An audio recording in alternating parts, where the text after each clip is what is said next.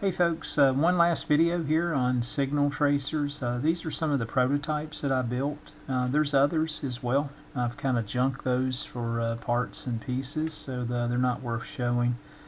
But you can see where I started out here with a different layout and just a single probe, and the diode itself resides on the board, and then I transitioned over to leaving the diode on the board, but created some shielding around the probe itself just to compare the results, and then I ended up transitioning over to 3 or 4, maybe 5 builds with the diode inside the brass tubing up in this area.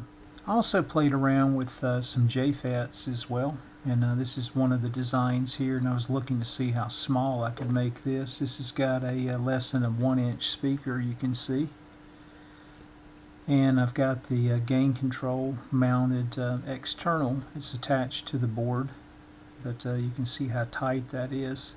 It's still a useful device, but definitely doesn't have the sensitivity of my later revisions.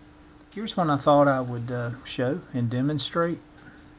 This is a lighter version that you may want to consider building. You can reference that same schematic that I used for the signal tracer build, but the only thing that I'm really using here in this particular build is the 741 op amp itself, using it as a buffer amp, and you can see I've got a A23 or 23A battery holder right here. I've got a small LED light on here as well. I think I've got it designed for about 2 milliamps of current, and I have that typical gain control over here as well, and it's made to work off of headphones or earbuds. So, and it does work really well. The disadvantage for me, and probably lots of folks out there, I don't like that clicking noise or take a chance of doing some ear damage, plugging this thing in. So I just use it sparingly here, and always remember to keep the volume down at its lowest point, and then bring it up. But I thought I would demo this one real quick, and just use my old Logitech speakers here. I'll plug this in, and I'll let you guys listen in on it. Alright, let's get the unit turned on here. There's that little LED I was referencing, and you can see the simple layout. Alright, let's see what we can get here. I'm going to just go over to the high side of the volume control.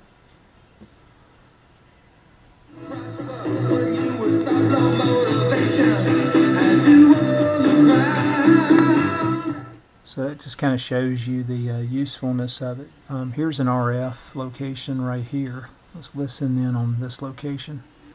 Come first serve on a good seat. Doors will open at 6 p.m. No need to purchase a ticket. Singing has set us free from the law and from its curse. So anyway, I thought I would show this real quick. I doubt I actually build any more of these. I only built one in this form factor just to see what the capabilities would be.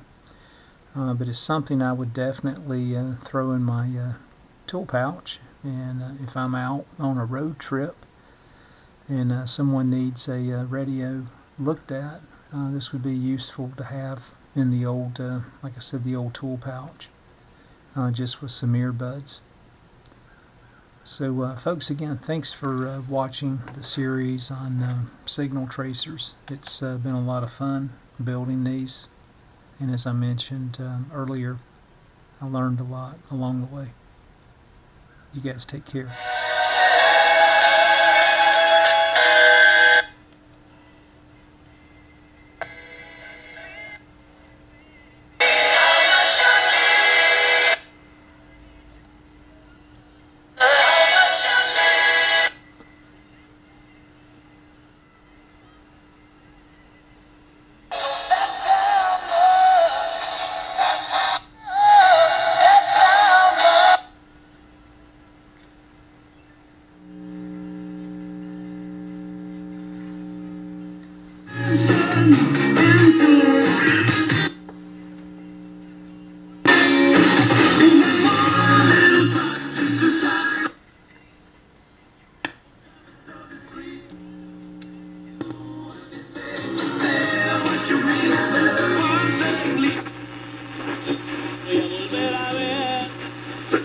Some nations love one another.